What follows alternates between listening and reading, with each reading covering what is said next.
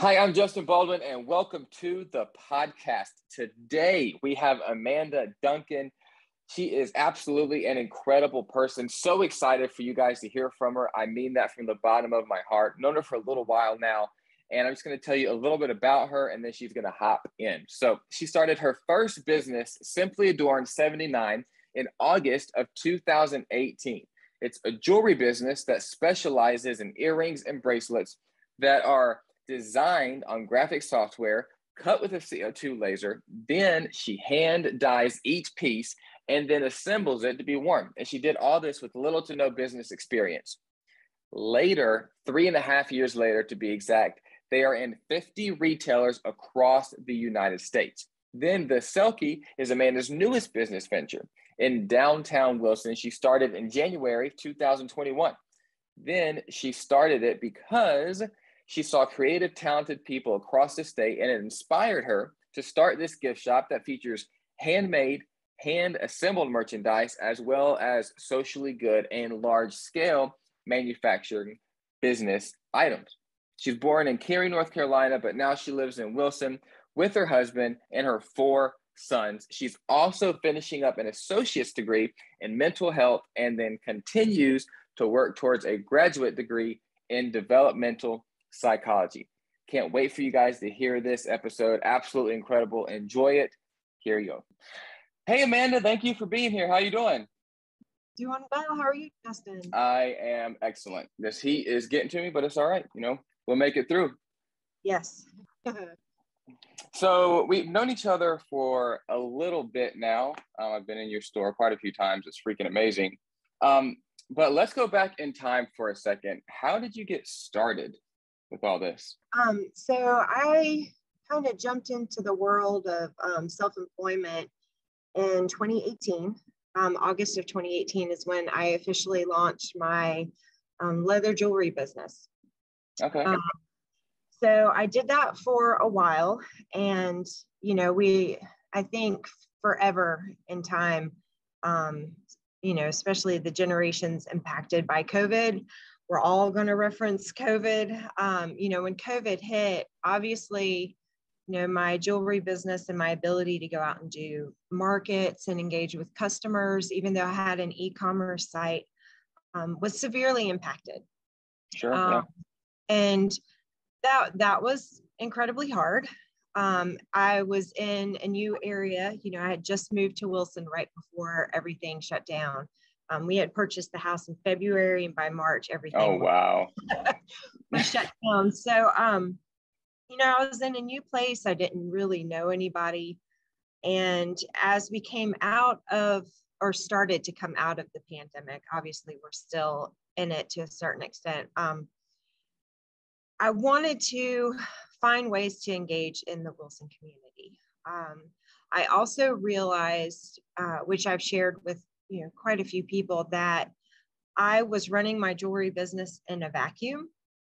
I think you're so hyper-focused on making your business successful that you don't make these powerful connections to other businesses and people around you in the way that you should to help support what you're doing.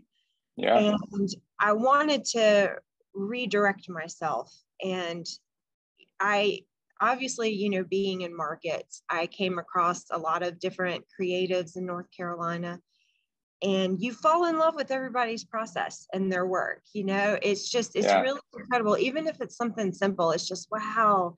And you kind of influence each other to kind of keep finding new ways to create and engage, people who are consumers and buying from you. And so I wanted to bring those types of individuals to Wilson, and decided to open up, a gift shop that's curated with a really interesting mix of North Carolina-based businesses from across the state.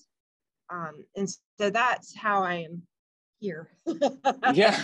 I'm here now. So I know some people that are they have this passion in whether it's painting or drawing, and they don't really know other than like take pictures and put them on Instagram and hope someone sees them, how they can go about making their passion an actual way of making income and supporting themselves.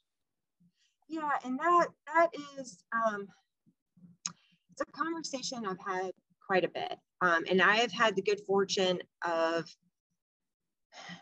I want to say it's probably around 5 or 6 businesses, or they weren't businesses when they walked through the door, talk to me, and I've been able to help them go through that process.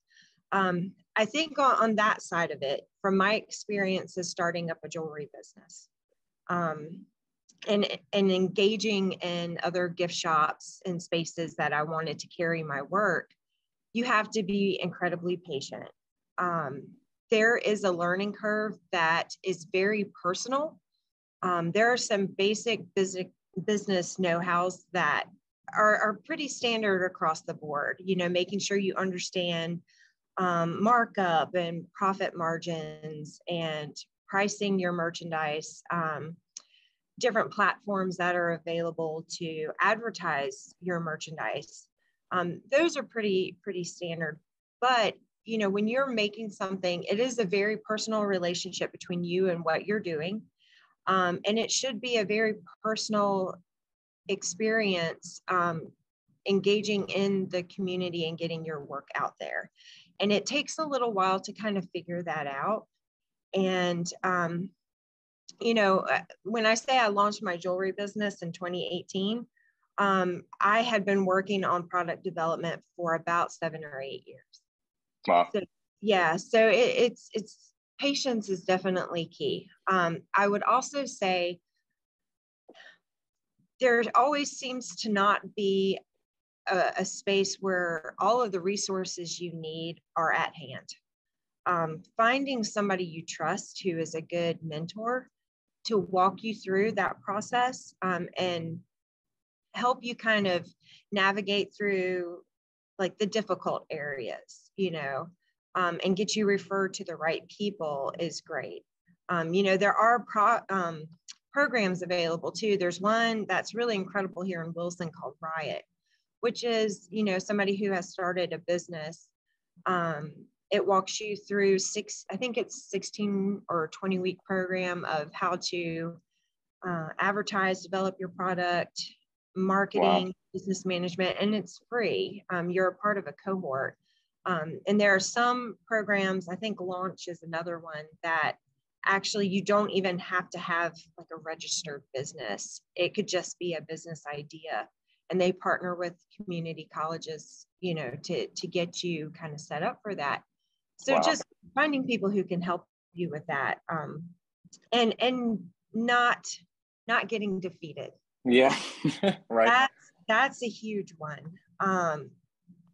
Take criticism, not to heart, but to mind, and pay attention to what people are saying to you, and don't get offended by opinions. At the end of the day, it's your business. You run it how you want to, but you're going to miss a lot of opportunities to enhance and move your business forward if you don't listen to critiques. Yeah. Love getting critiques. That's something too I would obviously kind of push, you know, when you're a right business owner, like be receptive to what people are saying to you. On the flip side though, going from a product development and you had your own product to now you have to source all these different items. Talk about the biggest struggle with that now versus just having your product and selling it. Now you're having to source and everything else. What's probably the biggest issue that you're facing now? I definitely entered with, I was pretty naive, you know, thinking that running the gift shop was going to be like having my jewelry business. It's not. It's not. Yeah. Totally different. Totally right. Different animal. And really what it comes down to is there is a very stark difference between having an e-commerce type business where you don't have a brick and mortar. That is a huge difference. And it comes with certain challenges as far as how you are able to manage your time. All of a sudden you have a brick and mortar that you have to maintain, you have to fill, it has to look a certain way. Not only that, but if you are the only sole employee, you are tied to being in that business certain hours. So flexibility is not really there. Yeah. So, it puts a time constraint on your day and your ability to accomplish things that you want to accomplish. And I think, particularly, small businesses that are doing well. I'm at this point now, you kind of get to a point where you're straddling a fence. Okay. There's not quite enough income coming in that you can hire help to kind of relieve the pressure. So I can sit and do the financial side of the business and do the ordering and manage the inventory better, focus on social media a little bit better. Yeah. So you're spread really, really thin. So much more so than, an e-commerce type business. Yeah. And there, I've got a little over 100 businesses in here right now. That's incredible. Yeah, it's really amazing, but it's, at the same time, it's a lot to manage. Oh yeah. I don't doubt it. What do you think the biggest thing you've learned throughout this process? I could probably insert 1,000,001 things here, but loving what you're doing is the key, because having a small business in any form is going to be one of the hardest things that anybody could ever do. So make sure you love what you're doing. Yeah. Yeah, and that's something. That's good. Yeah. I'll stick with that one. Okay. I hear you. So what do you like most about what you do now? The community engagement part is incredible. I absolutely love coming to work each day and not knowing who's going to walk through the door. Yeah. Whether it's somebody from out of town that I'm going to develop a relationship with, somebody from out of state, somebody from out of country.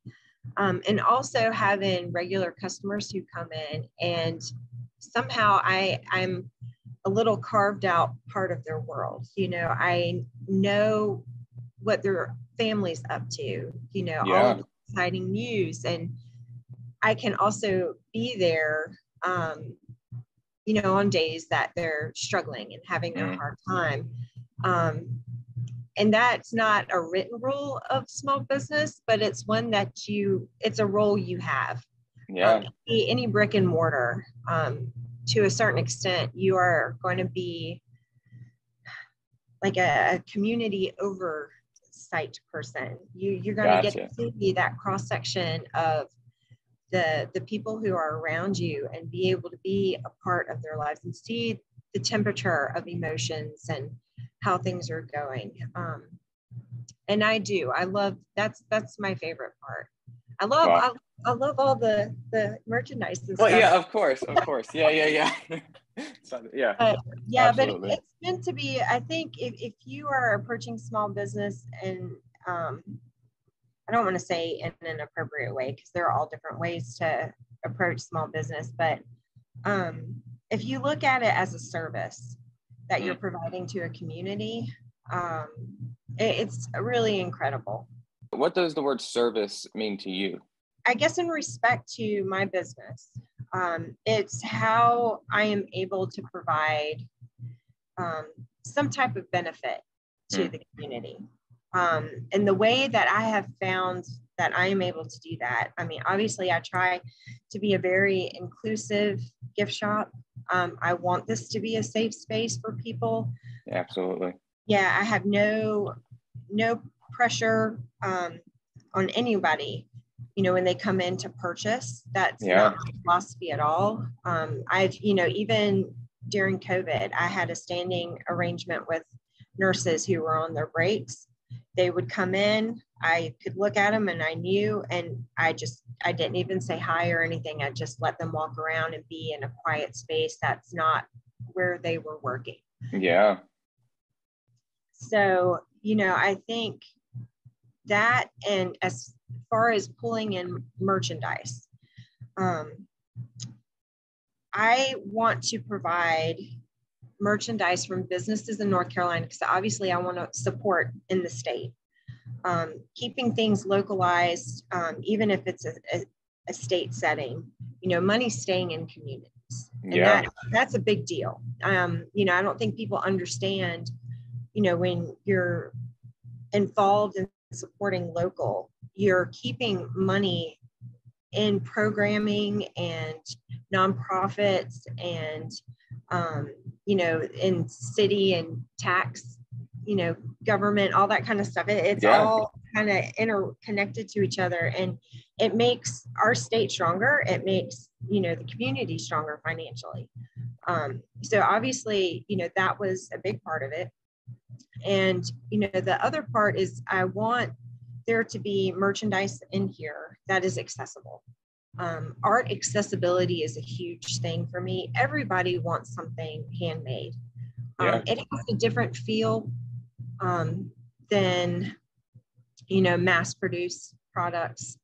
And it has a different meaning. I think when you get a gift that's handmade, the person who gave it to you, you obviously know that person thought out that process and Absolutely. that it's done with intention. But a lot of times those handmade items can be very expensive. And so I work really hard to find artists who are along the same vein as I am with my jewelry business. It's handmade, it's quality, but it's also affordable and therefore accessible. So I think I answered your question. Yeah, no, you did. I'm not sure. Absolutely. Did I just talk in a circle? No, that was great. That was awesome.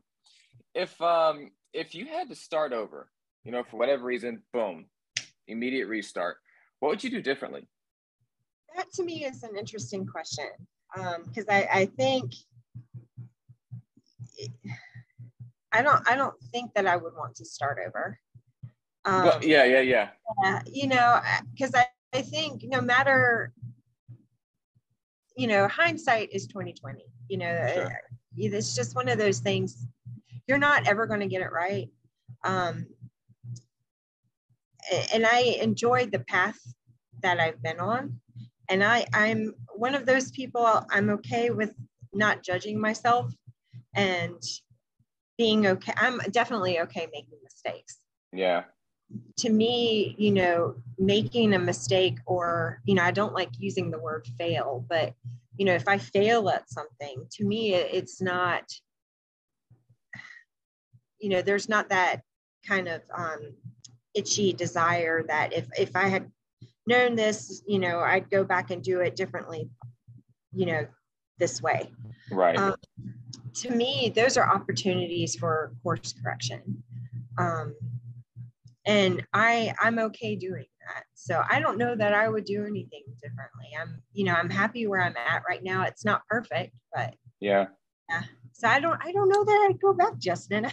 No, absolutely. What advice would you give somebody because that's a very, very rare trait, being completely okay. Well, not okay, but being able to deal with failure and the perspective to see it as a learning opportunity versus beating myself up.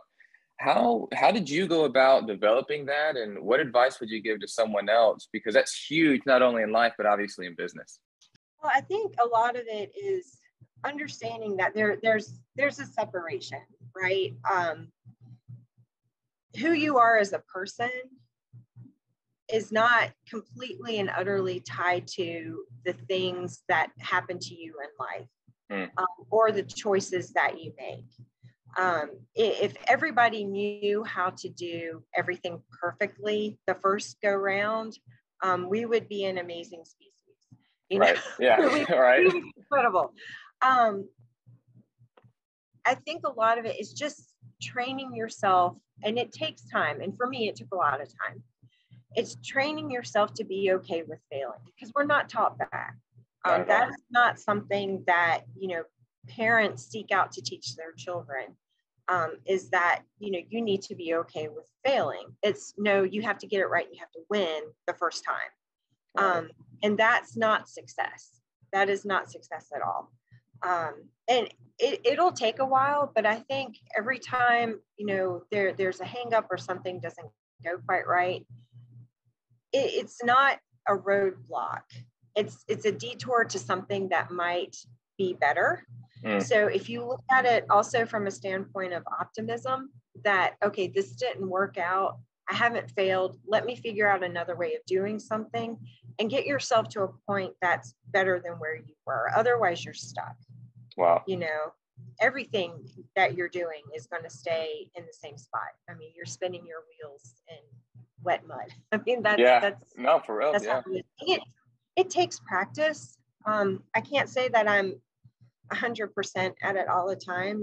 I can be pretty self-defeating at times, but I think, hit rock bottom and give yourself a good push off and just go at it again. And love failing. Yeah. Love failing. That's all you have to do. Man, I felt like I just got done at a gigantic conference, motivational speaker, and I was like, yeah, let's go. That's so good. So good. So good. What's the best advice you've ever been given? I was actually thinking about that the other day. One of the issues with small business is that your 24-hour roommate upstairs is always on the clock. When you're running a small business, I wake up in the middle of the night thinking about my business. Yeah. You're never off the clock. So when I was opening the gift shop, a friend of mine who was one of the first gift shop owners to carry my jewelry, I was talking to her and she's like, okay, so I'm going to give you a piece of advice. Do not set your hours to totally serve your customers. Like, do it without putting yourself in a situation where you have no time to breathe and enjoy your family. She's like, you're never going to make everybody happy. So make sure that, as a small business owner, you're protecting yourself too, so that you're not on the clock all the time. And, I don't have standard retail hours. I'm not open at 10 or 11. I don't stay open till 8 or 9 at night. I have 2 boys of my own. My husband has 2 boys. We have a large family and I'm very close with both of my children, and I want to see them. Right. Yeah, for sure. Like everybody else, I want to see my children. Yeah.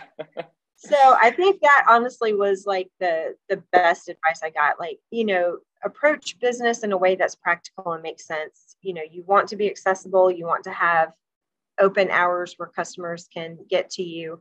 But at the same time, don't be beholden to, the business that you've created. Make sure that you're protecting yourself and your family. And that's really made a positive impact on how I kind of structure my time. Yeah, absolutely. Now, how important is family to you? Because even before this interview, when we're talking, you've referenced your kids multiple times, everybody in your family seems to be huge. So how important is that to you? And how do you think that plays in as a business owner?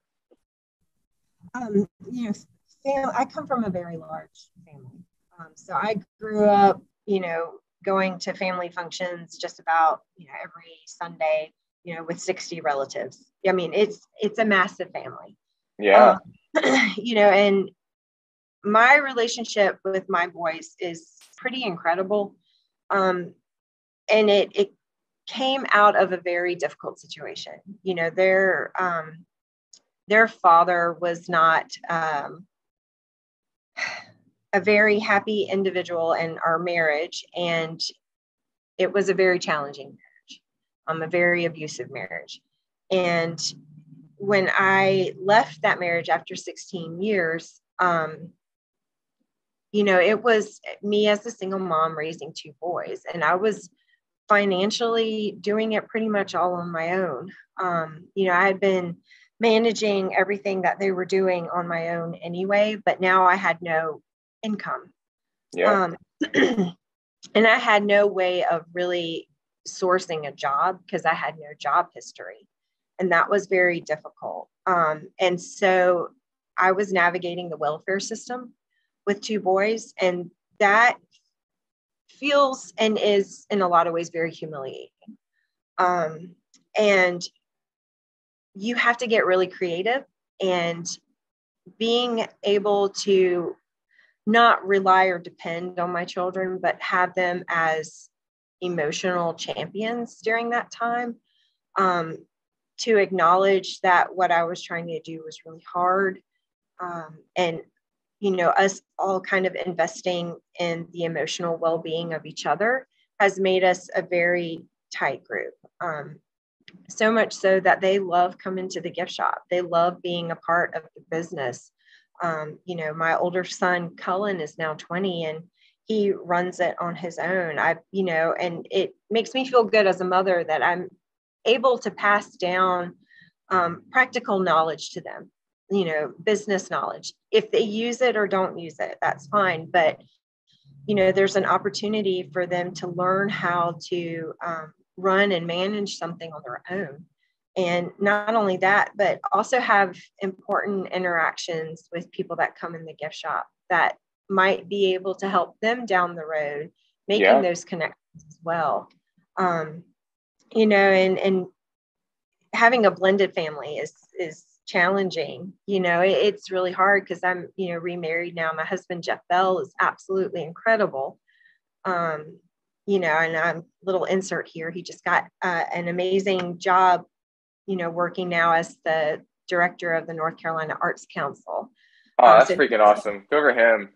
Yeah. So now he's got, the opportunity to have a statewide impact on art.